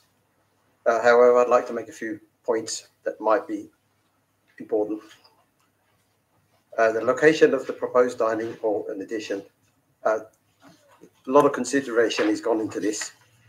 The site is impacted by site constraints, basically the Western Power easement, which traverses majority of the site. On the east side, we've got the Bennett's Brook, and to the south, we've got the Emu Swamp Drain, which restricts development on the site. So we're trying to utilise as much as possibly can for our congregation. For religious reasons, the dining hall needs to be located behind the temple. That is a religious and cultural issue. So with the site specifics, we are really, really restricted. There's nowhere else we can go. And hence we've been working on this site to try to develop something at the back there. For the last 10 years, the congregation have had no dining facilities. They've been having to sit outside on the road, the tarmac, in the shed, which is really not appropriate, especially for the elderly and the children, especially in the different seasons in the heat climate and during the winter season when it's wet and cold. The other issue is obviously this listeria for the elderly and the children as well. We have located the proposed dining hall as far away from the embankment or the creek as possibly we could. We've been listening to the comments from the agencies, so we've moved it back as much as we possibly could without having any impact regards to substantial modifications to the existing temple building, having regard to the existing underground services located behind the temple building, and the apparatus required for National Construction Code. So we've got to look at the fire jump if it gets any closer between the two, which is a constraint. It is important to note that the proposed dining hall addition will be located in a portion of the land that is currently occupied by a large shed, a hard stand area, and soak wells.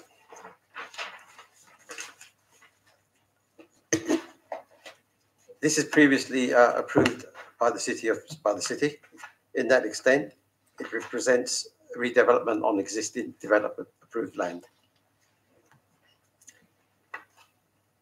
In formulating the proposal, we also considered Department of Water and Environment, DEWA, Operational Policy 4.3, identifying and establishing waterways, foreshore areas.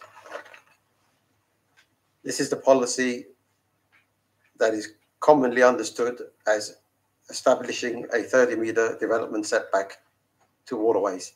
However, the understanding is not quite accurate.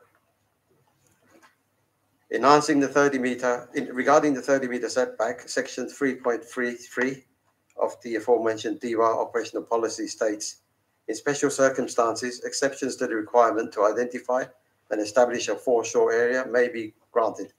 Examples include some small subdivisions and development applications where the proposed land use of development activity poses a significant additional risk to the waterway. In the circumstances, a standard foreshore width that adequately protects the waterway may be requested.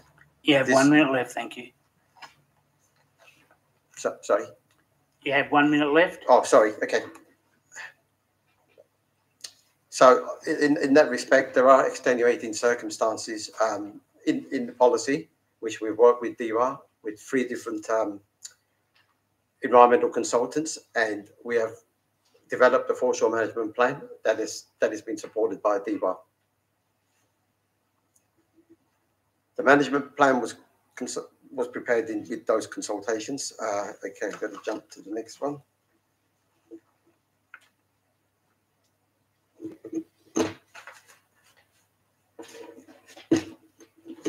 The other issue I'd like to quickly mention is that we've had consultations with the Aboriginal Heritage Consultation.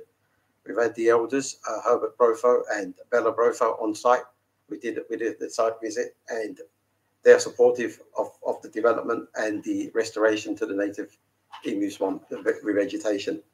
I have an agreement that's signed by them, which I will lodge together with a petition with some 1,400 supportive members that will be lodged this evening. Thank you. That's your time. Thank you. I'll ask any questions, councillors. Councillor Catalano first. Oh, yes, thank you. I've just got a couple of questions. I sort of did an estimate and I just wanted you to confirm. Is the structure going to be about 1,250 square metres, including the kitchen? No, it's not. So what's the size? I was trying to work out the actual square meterage, 1,100 altogether, including the kitchen. 950. It's in the actual application and the drawings. 950, and that includes the kitchen, does it? Yes. 950 square metres. Okay, and I must have got the calculations wrong. And the other thing I want to ask is, who put in the utility services, the gas and the water, on that bank? I'm not privy to that. That was before my time. Hang on a minute. Because I understand there was infill on that site in 2009. And I looked at I was just reading about the DEWA have said that it's okay because they're saying it's okay because of existing utility services. So when were those, and who put those utility services in on that site? They would have been put in at the time of the construction in 2012. 2012. So that would have been you, the temple? It would have been the temple. The temple put them in. Right. That was the question I wanted to know. Okay, thanks very much. Thank you. Councillor Howard. Thank you very much for your deputation. It mentions on page 249 that there's been some waterway rehabilitation that's been undertaken. Do you have any? I haven't been able to drop by and see the site, unfortunately, for a little while. Are you able to forward any recent pictures taken of that demonstrates the waterway rehabilitation that's been undertaken as outlined by DEWA? I haven't got recent ones, but we did have before the planting and after the planting, which was November to December. Okay, so from the clearing in February 2022. We have pictures from the clearing, yes. Okay, so you've got planting images. You've got some photos Yes, from planting in December. Yeah. So why would you plant in December? It's the middle of summer. We started planting in autumn and spring because we were waiting for the native vegetation plants to arrive. It was a special order. And when we got them, we planted them. Most of them were planted before December, October, November. And we have supplied water to it as well so that they don't dry out in the summer. Okay, thank you. And I have a second question, please. It doesn't state an intended use for the second story at this stage. Yeah, at this stage. I'm just assuming that you probably have some idea. Otherwise, I don't know why you'd be building it. No, the reason to do that now was it wouldn't be feasible to do the 2 stories afterwards. So we will want to use it in the future for administration because we have no administration facilities as a library block and for religious teachings for the children. Okay, but that will come as a separate application, I'm assuming, at a separate time. All right, thank you. Thank you. Councillor Bowman. Thank you, Mr Mayor. And following on from Councillor Owlett's questions, if you know it's going to be for a new library block and whatever else, why don't you put it in this application since you're want to build this? We're not 100% sure, Councillor Bowman. We believe that that's what the needs are for the congregation, so it's highly likely to be that. The other thing was financial constraints as well, to fit it all out. So you understand that you can put a planning application in, but don't have to fit out the building. That's correct. It's not going to be used upstairs. Do you understand the concerns of the community that not knowing what's going to be in the second story is concerns for them? No, I wasn't aware of that. But as I said, it is most likely to be for administration and library, so which is in keeping with the usage for the religious purposes. So no functions or events? No, there'll be no functions in that building at all. The downstairs is only used for dining activities on the big occasions of the feasts. And with the current dining activities, is it in the marquees that are to the west currently that's normally there? Yeah, the current dining activities occur anywhere they can just find a spot, mostly in the existing shed and then that marquee. Yes, that's correct. Okay, thank you. I've just got a question of staff. Any other questions, councillors? Thank you for your attendance, Nareesh, and your deputation answering those questions. Thank you. Councillor Bowman, you're first on staff questions. Thank you, Mr Mayor. Mr Mayor, just a question to staff about the unknown second level. I'm correct in that's not common. Normally we get that information at this point in time. Is that correct?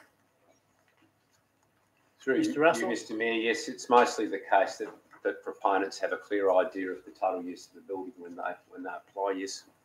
Second question, continuing on from that, if this is approved, gets built, what things could that be used for? Through Mr Mayor, it could be used for, subject to approval, it could be used for any of the uses that the zoning table provides for, the structure plan provides for nominally in a residential zone. Yes. So through you, Mr Mayor, can the manager give us some examples of what they will be? Mr Russell, if you know. Testing my memory, I tend not to memorise the zoning table. It's not necessary, but you can have, for example, looking at some of the things that you might have, consulting rooms with the use of commercial type use. You could have, obviously they could apply consistent with the structure plan to use this for activities that fall under the general remit of a place of worship, which I think from the indication from the proponents, it will be something associated with their community use. So, Mr Mayor, next question. Would that approval be for such as weddings and festivals and events to be hired out to members of the members of the church? Well, through you, Mr Mayor, I don't believe there's anything under the current approvals for the facility as a community purpose, place of worship that prohibits a celebratory activity from occurring in a place of worship. So that they could do that now. So, Mr Mayor, private functions by members? I draw no distinction, Mr Mayor, between a wedding or any other form of private function. So, yes, you could do it without approval. And, Mr Mayor, they'll be able to hire it out? Mr Russell, if you're aware. Well, I suppose in the same way that you might hire out a church hall, if you're a member of the congregation, perhaps you might hire out this facility. Thank you. Councillor Howlett. Thank you, Mr Mayor. I've got a question of staff. I think sort of two questions. My first question relates to the foreshore management plan. It's referred to on page 246 that the city, in 2021, the city approved a foreshore management plan for the previous development applications. I'm just wondering, is that the same foreshore management plan that's being proposed with this application, or has there been a separate one submitted? Through Mr Mayor, no, that's for the Bennett Brook proper. This is a tributary of the brook. So the north-south vegetated section of the site, when it was originally came in, that is the foreshore management plan we're referencing. The foreshore management plan that's been the topic of consideration is the foreshore management plan for this tributary portion that runs east-west. So it's a different foreshore management plan as it's referenced in the report. Thank you. And further to that, so being that there's two foreshore management plans, the one that is related to that DEWA changed their mind from from opposing to supporting the proposal, following the applicant working with them on a foreshore management plan. That would be the foreshore management plan that you're suggesting goes ahead in the recommendations under 1D and 1E. Would that be correct, Mr. When you're ready, Mr. Russell.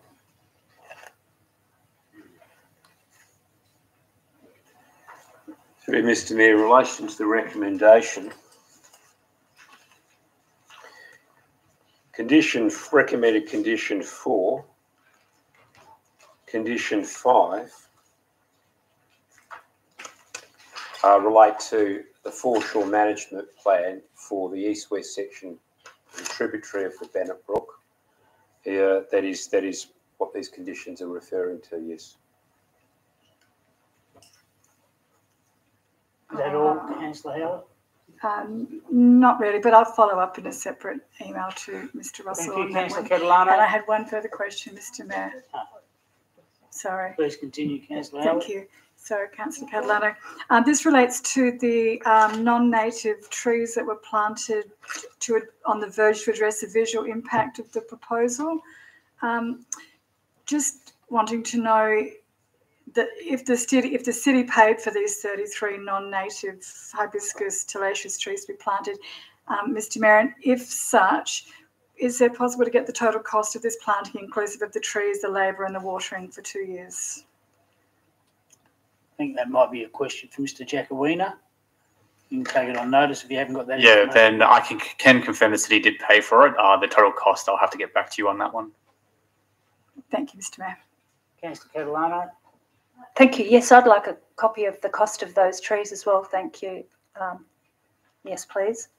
Okay, for Mr. Russell, this development here is determining like it's a discretion that we're considering in terms of this site. It's zoned residential, and the discretion is for it to be used as a place of worship. Is that correct?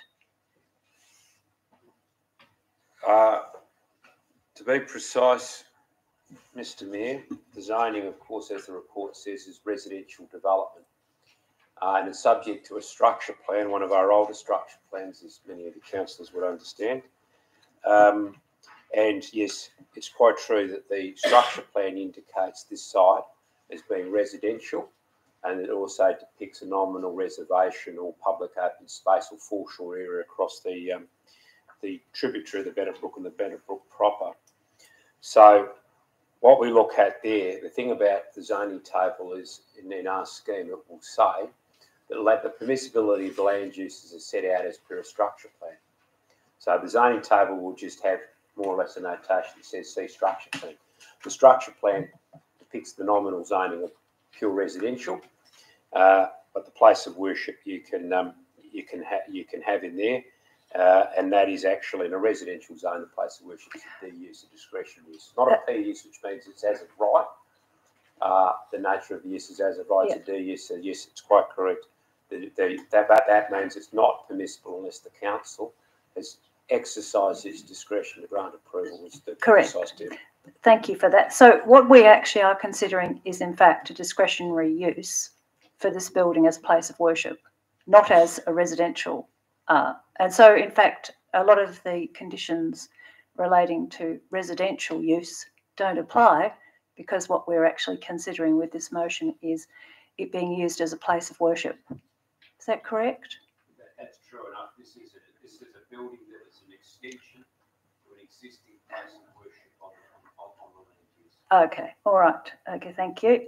And with the foreshore management plan, do we know if that's going to meet the standards of a Class A forest, as WCA have indicated should be done?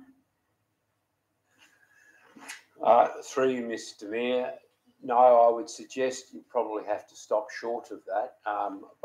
Because if you were to have at that level, obviously there might be implications with respect to the level of bushfire risk. So you know the foreshore management plan will need to be developed up to balance the type and density of planting for revegetation to a level that isn't going to exacerbate or produce an unacceptable bushfire risk on the building.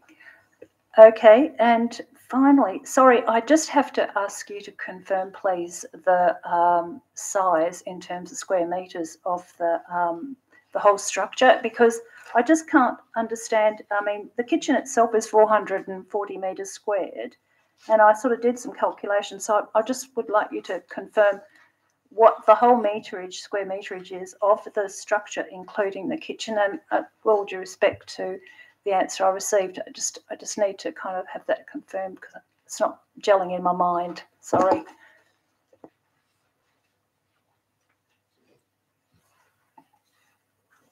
If I take councillors to page 258, 258 of the agenda, you've got a plan that shows proposed building areas, and it's got ground floor building. This is the proponents. I think there's mentioned in the report, but in relation to the plans as the applicant has submitted, it's got ground floor building equals 904 square metres, veranda equals 84 square metres, upper floor including voids and balcony 712.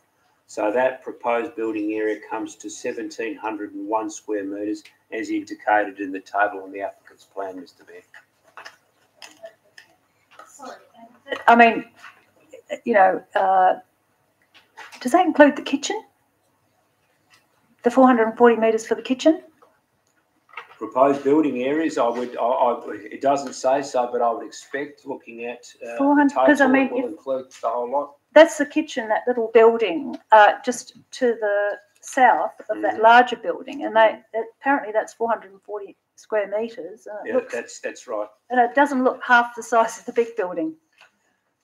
Volumes are a tricky thing, Mr. Mayor. If the Well, dimensions, the no. people that produce these use CAD programs. No, I mean, it's fairly clear that there's some error in the calculations that have been given to me. So would you mind clarifying with me exactly? And I don't really need to know. I'll have the applicant do it, Mr. Mayor. It's not for me to dispute the drafting calculations of a CAD program. Oh, okay. Thanks very much. Yes, thank you. Any other questions, councillors? Councillor Knight. Thank you, Mayor. Just for Mr. Russell, can any further development take place on this site, or is that pretty much it now? Sorry, Mr. Mayor, I understood the question to be will, or was it can? Yes. Is it possible? Can they continue? Yeah, yes, it is possible for the applicant to make an application for further expansion on this site. Yes. On the other side of the tributary, or build a bridge maybe, and things like that. Well, through you, Mr. Mayor, they would. In theory, it's possible for someone to propose a private bridge linking across a waterway to the public realm. I don't know whether that's in the applicant's intentions, but that would go through another process. Any other questions, councillors? Thank you. I also note there's a written deputation from Alan and Kay Baggini, not in support of the officer's recommendation. That takes us to part C of the agenda, and there are nil reports in that part. And now item 6.3, are there any other questions with regards to any other items in the agenda? Councillor Parry. I've got three very quick questions, if you don't mind, Mr. Mayor. This is to the planning staff, if that's okay, in regards to 13.3 proposed extension to the Tavern in Balladura. Can you please advise if this application has been modified yet, and if so, when do we expect it back to council? Mr Russell. Through Mr Mayor, I was only just this week speaking with the proponents and remarking it's been sitting fallow on the other business for some time, and they are happy for us to represent it as is, and they'll accept the, they're happy to have the council determine the application without further ado. Beautiful. Second question. Second question is, this is to the finance staff, if that's okay. Can I please have a reconciliation of the project Albert Street Drainage Project 300,000 between the budget and actual next week, if that's okay? Did you get that question? Yep. Through you, Mr Mayor. Yes. Yep. Beautiful, thank you. Yeah, number 3. Number 3, this is in regards to Nangara Road project. Can staff please advise if they've gone back to the state government and federal government for additional grant funding due to the over expenditure in the report? Mr Giacomino. I'll take that one on notice. Last one as well, sorry, to continue on. How many more commitments, financial commitments are there for that project, and how much have we completed for that, if that's okay? I'll take that one on notice as well, please. That is all. Thank you, Councillor Parry. Councillor Howlett. Thank you, Mr Mayor. Just one question relating to item 13.1, South Guildford replacement BMX track. Is it possible to get an update from staff with regards to the Great Eastern Highway Bypass project and the location of a suitable site for the community of South Guildford? Mr Giacomino. Yes, then we will take that on notice. Any other questions, Councillor Bowman?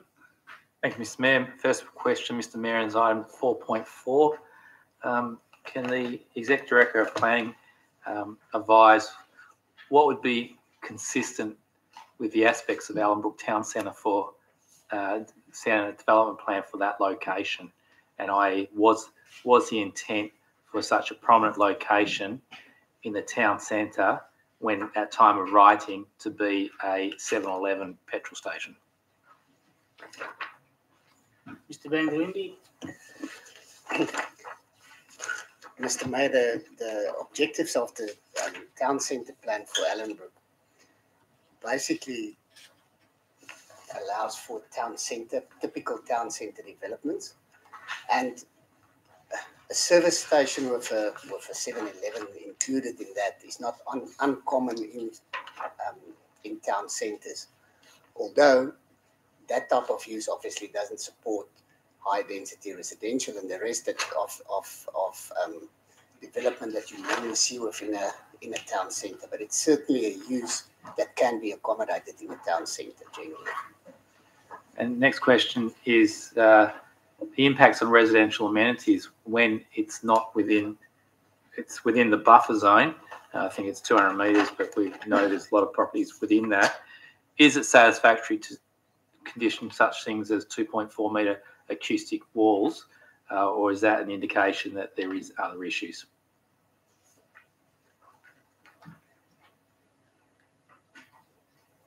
Mr Mayor, if I may defer that to Mr Russell, he's looked into that specifically. Thank you. When you're ready, Mr Russell.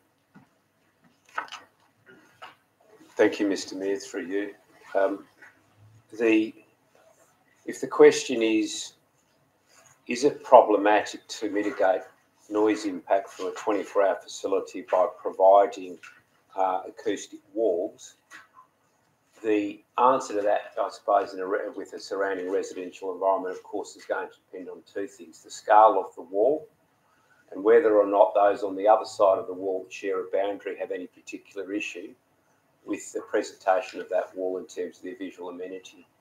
So it's not a wall of 2.4 metres is not at all uncommon. In fact, our planning scheme allows walls on certain boundaries to the rear of properties to be up to 2.4 metres.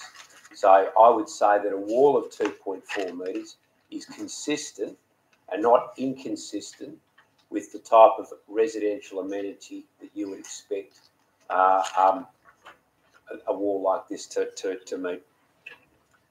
Mr Mayor, the next question on that same item, page 222 of the report talks about the design panel is broadly supportive of the development type in this location, acknowledging that while not the most appealing of buildings, it meets the community needs. Why is the design panel talking about community needs?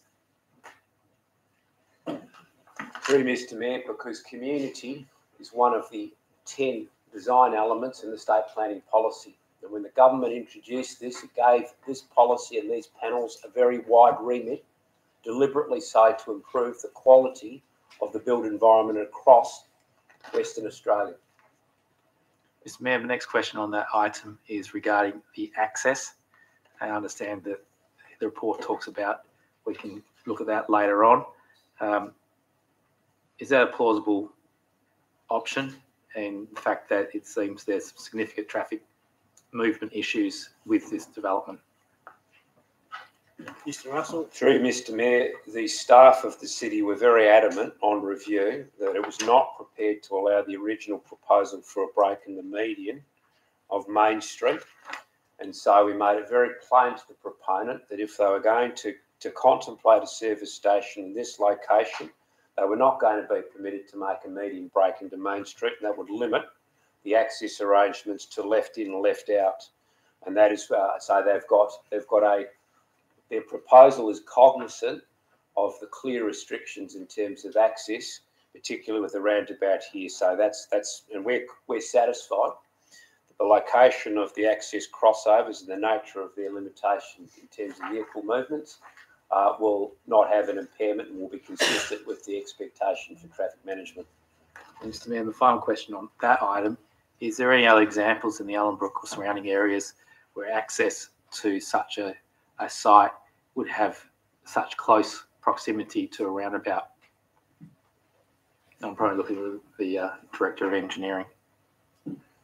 Through Mr. Mayor, I can't think of a specific Ellenbrook example, but there have been many examples in recent memory of applications, not necessarily for service stations, but for commercial uses, where what is required is for the crossover location to be the required, consistent with the requirements for the separation distance to the edge of the tangent of the roundabout. Mr. Mayor, my next is on item 6.3. Mr. Mayor, can it explain to me why that property was UV, 200 square metres? And my second follow-up question, is there more than one property that we've got an issue with? Can you refer me to a page number, Councillor Bowman? 355.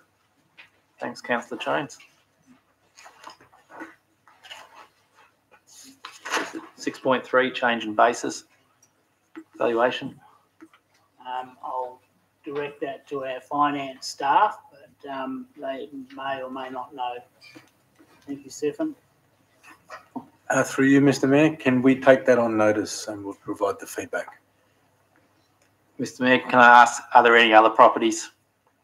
Because this one was zoned residential but was rated UV, which in my 20 years experience is quite rare. Are there any other properties in Bullsbrook of this size that have been rated incorrectly? Do you know that question, or will you take it on notice? Through you, Mr. Mayor, we'll take that on notice. Mr. Mayor, my follow-up question to that is, how long has this property been rated incorrectly, and what is the loss of rate income to the City of Swan? I think once again... Through you, Mr. Mayor, we'll take that on notice. Mr. Mayor, there's no point me asking any more questions on that one. I'll go to next the late item, which is 3.5, I believe now.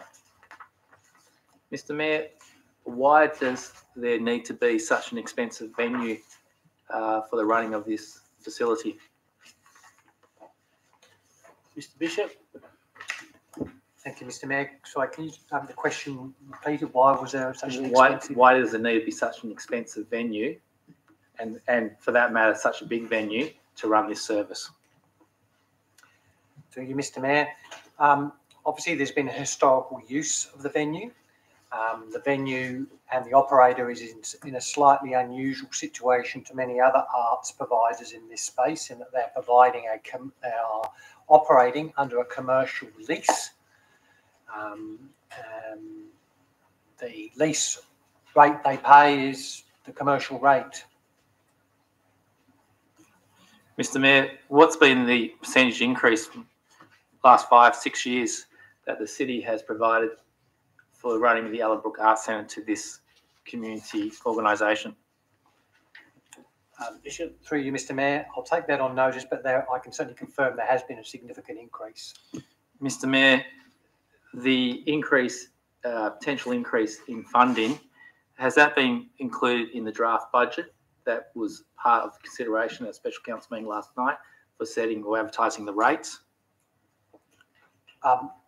The option that the city staff are recommending be approved by council is covered by what we've budgeted for at the moment. So 400,000 is in the draft budget.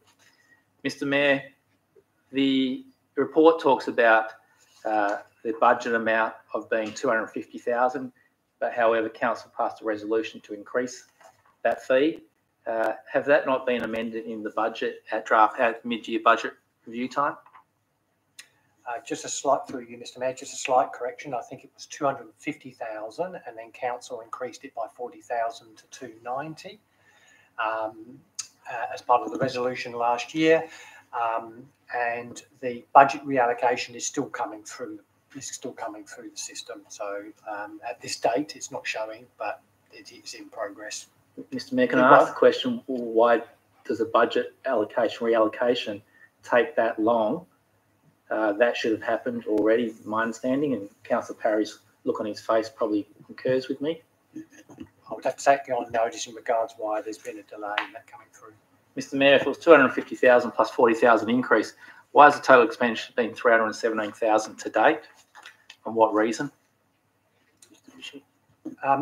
Through you, Mr. Mayor, I will confirm this by email because I may not explain it exactly right, but it's to do with some other funding that came into the same account for arts program and the expenditure against that.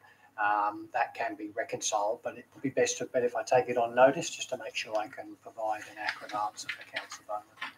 Mr. Mayor, in the report, the applicant talks about using some of the space to hire it out to community groups.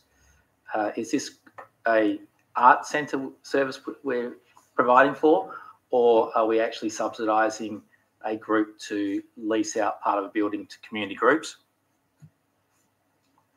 The funding is for an art service program and service delivery.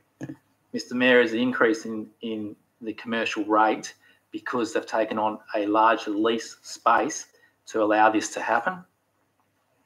Certainly, a part of the increase over the last few years relates to the fact that they've taken over a larger floor space, and that was covered in the council report from last year. Mr. Mayor, the increase in costs from 250 to 290 to 400, just roughly what sort of percentage increase to rates for all City of Swan residents would that be?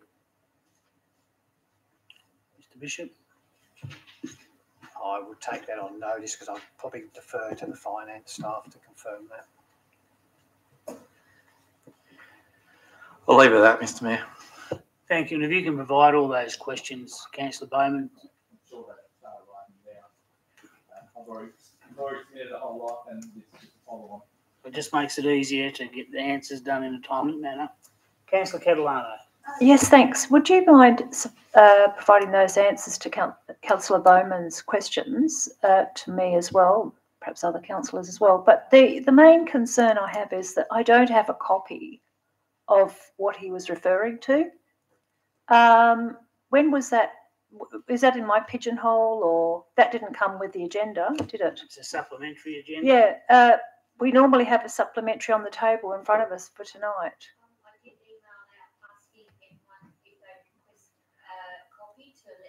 Oh, sorry, I didn't see that one, but I always want a paper copy. Yeah, okay, well, I always want a paper copy. So if there's any more of these supplementaries, because I've been working the last 2 days, and I really don't have means to check emails before I come to meetings. So, you know, could I get a hard copy of those new items for collection tomorrow? No, but I like to have the hard copy so that I can refer it to. Yeah, thanks. Can I pick it up tomorrow afternoon? Oh, great. Thank you so much for that. Cheers. Thank you. Any other questions, Councillor Knight? Just one, thanks, Mayor. It's just been brought to my attention that there are some signs going up about dogs It must be on leash during sporting activities. Part of the dog review, can you enlighten what's happening with the review and etc.? Mr. Bishop, through you for Mr. Mayor, I would need to know the location. And perhaps you could email that question through. It's not part of the agenda tonight, Councillor Knight. We're just asking questions on the agenda. I'll ask, are there any other questions on the agenda, councillors? Councillor Johnson, you have any questions? No.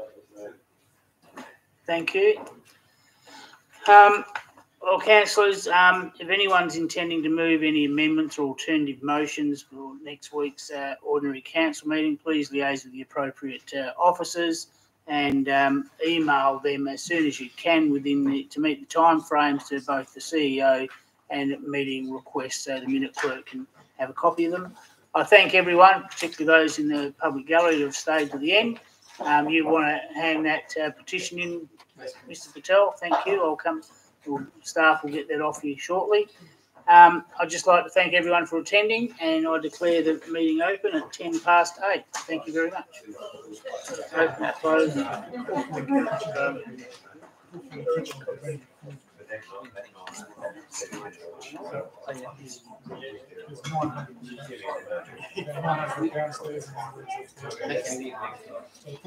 Thank you. I must admit.